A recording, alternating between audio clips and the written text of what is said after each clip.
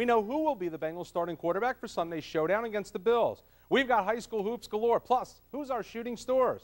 But first, the cradle is robbed. Terry Hoeppner leaves Miami's cradle of coaches to return to his home state of Indiana in hopes of leading the Hoosiers back to the promised land.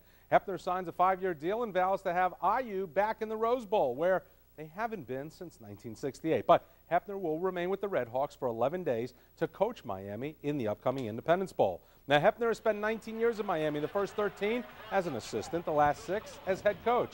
He's compiled a 48-23 record, including 2 bowl games. The Hawks put together an 8-4 mark this season. And while Hoeppner never expected to leave Miami, Indiana is the one place he had always dreamed of coaching.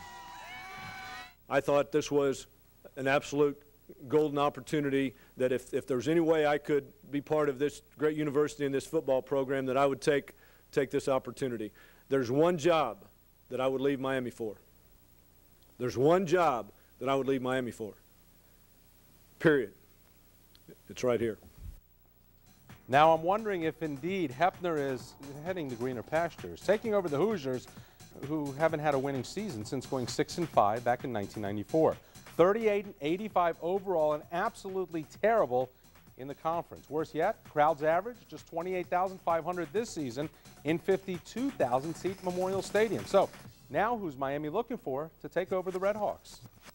You know, honestly, on a personal level, it's disappointing because I'm not going to be proximate to a good friend of mine.